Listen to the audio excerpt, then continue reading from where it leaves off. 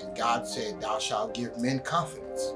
The evolution of barbering started pretty much in the beginning of time. It's one of the oldest professions out there. For some reason, I had an out-of-body experience, and for some reason, I felt like I already knew the history. I was there, and that was one of the first signs that this was something I was destined to become. I always say that a barber is like a distant cousin you can't get rid of.